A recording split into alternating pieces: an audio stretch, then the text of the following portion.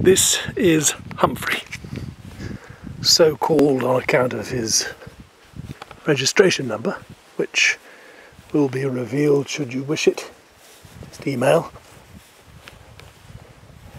Humphry is a 1987 registered Volkswagen T25 auto sleeper, 4-berth, 5-seat belt Volkswagen campervan, 1900cc DG engine, which is the nice one with the Pierberg carburetor, and it's automatic, which actually is a boon. I know all you aficionados of stick shift and left pedals love your clutches, but guess what, when you're on holiday you really don't need it. It's just relaxed. You just stick it in drive and off it goes. It's very nice indeed. 131,000 miles and an absolutely full service history up to, it was last service 124, well the last recorded service is 124,000 miles.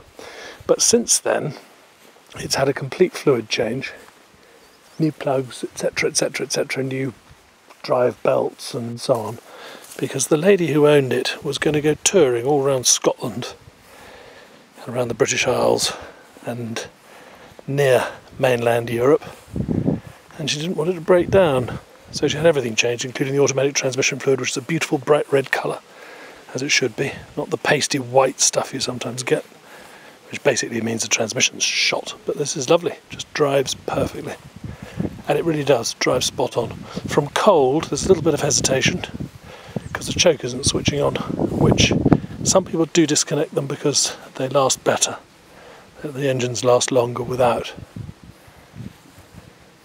You're supposed to leave them idling while you roll a cigarette and smoke it, would you believe?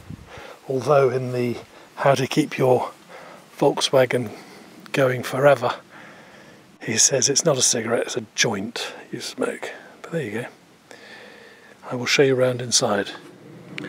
So,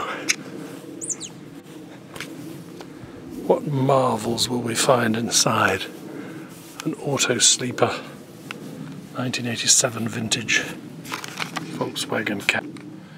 Well, as I widen the angle of it, you'll be able to see. We have swivelling front seat, lots of horseflies, a 2-burner cooker with grill,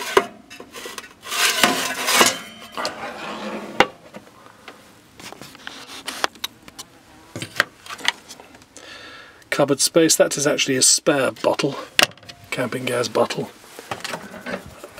sink,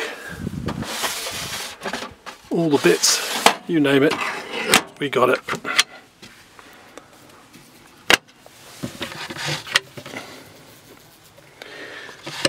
That's the electric hookup, or the fuse box for it. Storage for your bits and bobs. Underneath that seat, which has 3 seat belts, 1 lap and diagonal and 2 lap belts, but underneath there's the hookup, there's the porta potty tent, for you, those of you who like privacy and can't cope with a bush. Frankly, what's wrong with a bush? It has a sunroof which opens and shuts, goes up to a wide angle, or you can bring it right down to nothing and anywhere in between. It just locks when you let go of that handle. It also has these covers so that when you want to relax, don't know how that fits in there. Oh, there we go. There's these screens for when you want to go to sleep at night, I guess.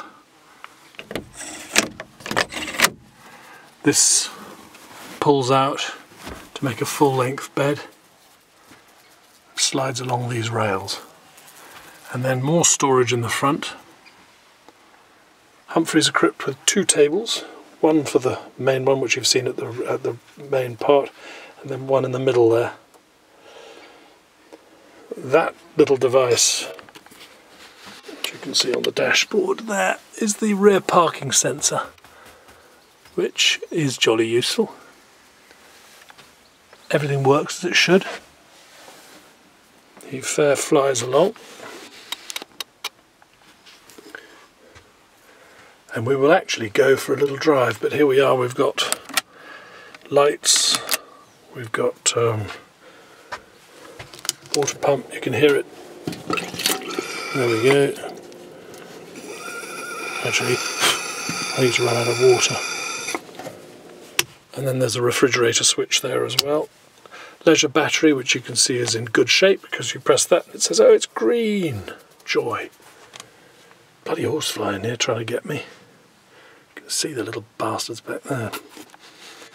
I'll get a swatting, I think. Anyway, we'll go for a drive.